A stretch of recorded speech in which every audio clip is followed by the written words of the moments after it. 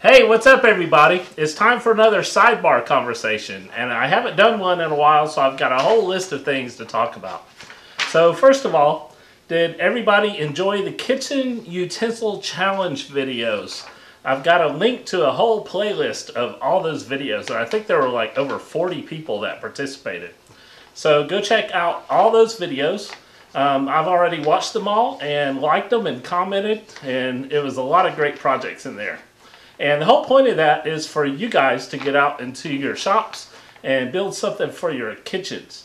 And I'd like to thank Nick Ferry, Ted Alexander, and Patrick Curtis of Patrick's Workshop for arranging that whole thing and getting all of us woodworkers together for the community build. So get out to your shops and build something for your kitchen. The Woodworking Shows is coming to Atlanta this weekend on March 6th, 7th, and 8th. And I'm going to be there helping out with our Gwinnett Woodworkers Club booth. We're going to have lots of projects on display. I'm taking some of my stuff, and we'll even take your picture and make you a scroll saw puzzle out of it. We'll have guys on the lathe making tops for the kids. So it should be a whole lot of fun, along with all the other stuff that the Woodworking Shows has to offer. So make sure you stop by and say hello if you're coming to that. If you subscribe to Wood Magazine, you may have seen somebody you know on pages 18 and 19 of the March 2015 issue. If you don't have a copy yet, you can still run out to the newsstands and get one. I know it's there because every time I go to the grocery store, I have to walk down that aisle and check it out. But I'd like to thank Wood Magazine for giving me the opportunity to have an article in there. It's really cool, and it's probably the first time they've ever had a wooden sandwich in there. So run out and get a copy and check that out.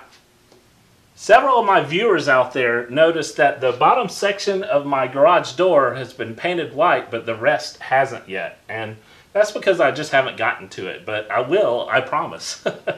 But several people also commented that I've got pocket holes and pocket screws here. And that's because I had to rebuild the whole bottom section of this garage door and replace it because the old section had gotten rotted due to moisture. So I just bought some 2x4s and cut them to size to match the other garage door that we have. I was able to use it as a guide and just put it together with pocket holes, pocket screws, and glue.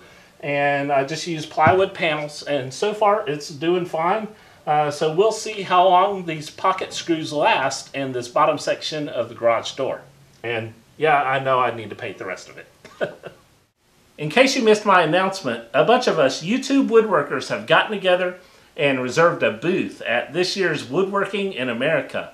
It's going to be in Kansas City in September. So if you're in that area or you want to make the trip, we all would love to meet you in person. If you want to find out more information, just check out videowoodworkers.com where you'll see a list of the woodworkers who are going to be there. And we will update that website between now and then, and we'll have a schedule of who's going to be in the booth at what time and that sort of thing. So hope to see you there. You may have noticed that I've got my brand new Nick Ferry t-shirt on. If you don't know Nick, just search YouTube for Nick Ferry and subscribe to his channel and check out his videos. This is my latest purchase in my quest to get t-shirts from all the different woodworkers to show them some support.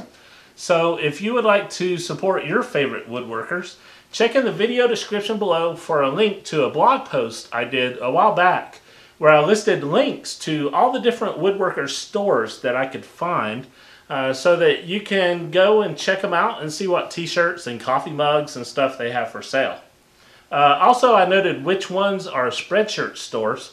So if you can search and find a Spreadshirt coupon code that requires you to buy 2 items or a certain dollar amount, you can actually put one thing in your cart from one woodworker store and one thing in your cart from a different woodworker Spreadshirt store and check out. And that way you support 2 woodworkers at once and take advantage of the coupon code. So check that out. And speaking of t-shirts, I would like to thank all of you out there who have bought my t-shirts or bought a pin or stickers from my Etsy store or used the contribute button on my website because you downloaded plans or something. All of that really does go a long way to help support what I do here.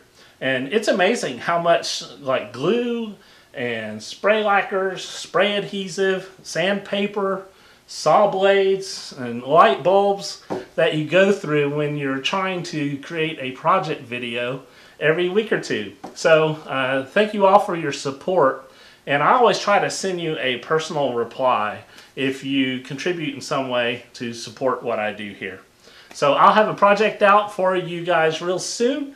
And as always, thanks for watching, and I'll see you next time.